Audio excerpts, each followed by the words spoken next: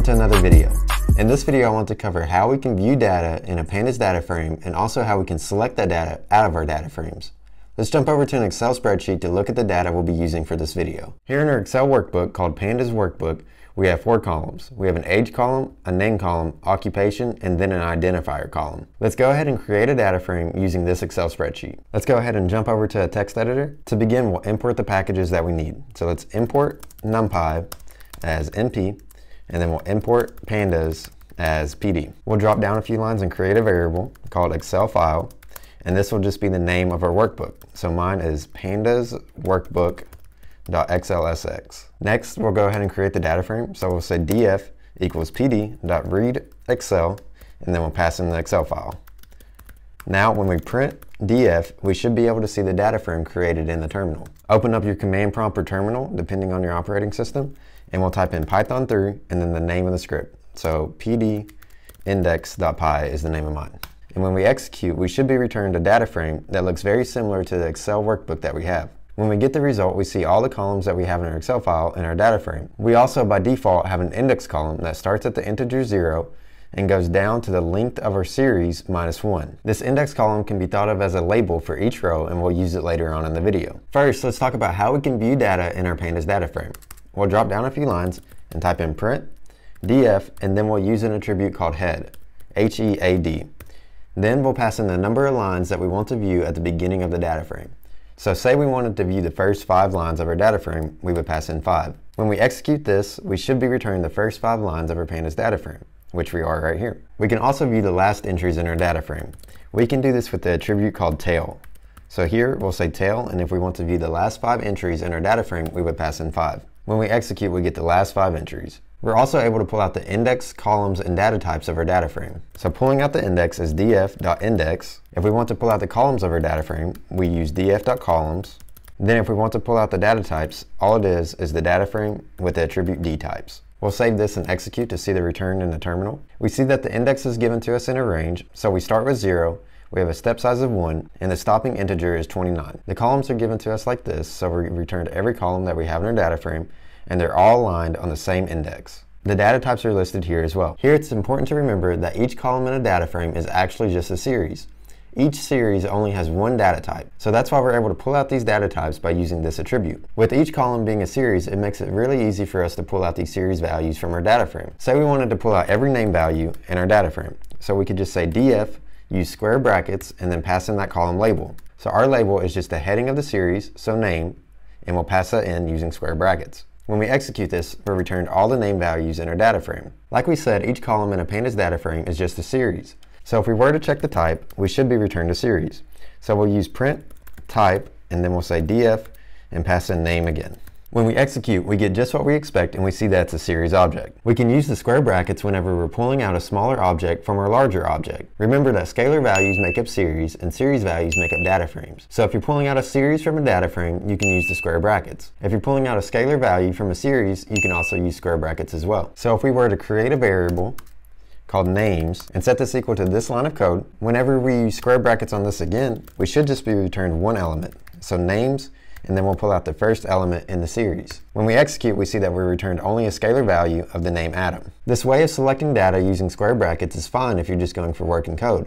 However, if you're going for production code, we need to use the selection methods that we have available to us in the Pandas package. This is just because if we use square brackets all throughout our script, we might run into an error called chained indexing. Chained indexing is a problem whenever we have large data sets and we need our script to behave in a certain way. There's a little complexity to it, but in short, chained indexing just makes our script behave in an unpredictable way. So now let's talk about those data accessing methods that we have available to us. We have 2 accessing methods for groups of values, and we have 2 accessing methods for a single value. Both of these have a way to pull out values either by their labels or by their integer positions in the data frame. Let's say that we wanted to pull out the same name, so Adam, using these data accessing methods. If we do it by label, we can say print dataframe.at, This is the data accessing method to pull out one value using labels. We'll put in a square bracket, and now we need to pass in the labels of the value that we want. The first thing we need to pass in is the row selection. The second thing that we need to pass in is the column selection. Looking at our data frame, we see that Adam is in the first row, so that means we need to use this label here. We'll say 0 as the first argument, and then we'll pass in name as the column label to return this value. So we'll go up and type in name. Now when we print this, we should be returned Adam in our terminal. We see that we have one Adam here for the label selection, and then we have the Adam right above it for this selection.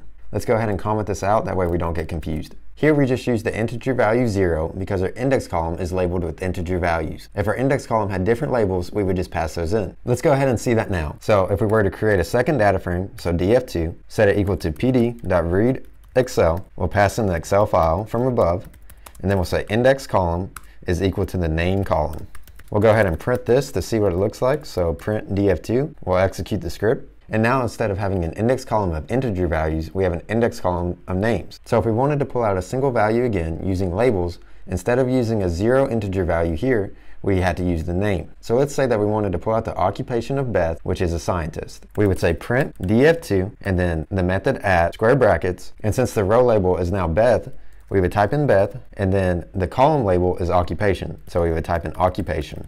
When we save this, we should be returned scientist, which is the occupation of Beth. We see that we've done just that. We're also able to pull out a single value using their integer positions. We can print df2, and then instead of the at method, we can use integer at, square brackets, and now we need to pass in the integer position of the value that we want. Since we're trying to pull out the occupation of scientist, this is in the 0 first row, and it's in the 0 first column. So instead of passing in the labels, here we would pass in the integer position of that value. When we save and execute this, we should be returned scientist again. So we were able to pull out the same value using both an integer and label-based method. Now let's talk about how we can pull out groups of data instead of just one individual value. To pull out a group of values using the labels how we did here, we have access to the .loc method. Let's drop down and say print, and then we'll go back to working with our first data frame, and then we'll use the method loc.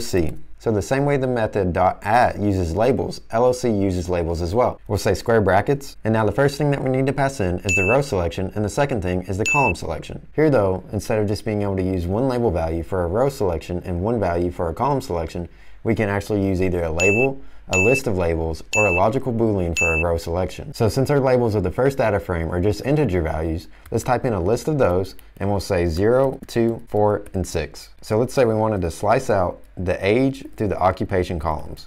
When we execute this, we'll return the rows of 0, 2, 4, and 6 with only the slice of the columns age through occupation. The .loc method is very useful too, because we can use a logical statement to select the data from our data frame. Let's see how we can do these logical statements now. So let's print df.loc, square brackets, and now we need to pass in the logical statement that we want. So let's say inside the data frame, where the identifier column is equal to true, return these values. We'll save our file and execute again. Now when we execute, we're returned only where the logical statement returns true. So we have only true values in our identifier column. The last thing we need to talk about is how we can access the same data groups by using integer values. We'll say print df, and then the method is .iloc. We'll type in square brackets, and then the same way that we have to select the rows and columns and all the other ones, we do here too. The options for the row and column selections are a list, a slice, or a single integer value. Let's say that we want a slice of the rows, so we want 0 as our starting step, 5 as the ending step, and then a step size of 1. And then for our column selection, let's say that we want columns 0 and 1. When we execute, we're given the first 5 columns, and we're given the columns of integer position 0